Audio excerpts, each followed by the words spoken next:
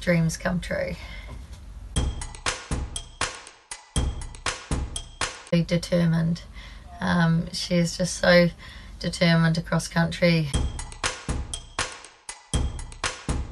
The next big thing for Classic Moe would be either Burleigh or the World Championships.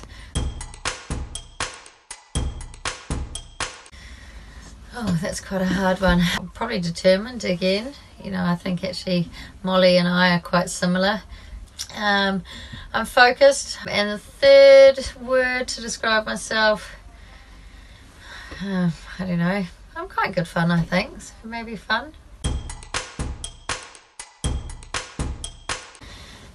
My first feeling was stability, I guess. I found them very stable. I found them really light.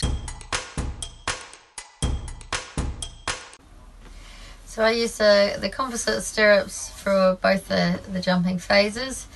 I've been using them for a couple of years now. They have a great way of almost sitting heavily, but in a very light way. They're an incredibly light stirrup, but you know, if you lose a stirrup or something, they don't sort of dangle. They're very easy. They sit very still. They look great. I love the colours. Mine have got the Kiwi flag on them, which is a really nice touch.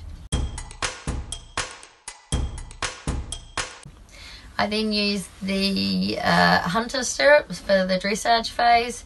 It's an aluminium, very lightweight, stylish. So yeah, the combination between the hunter and the composite is ideal for me.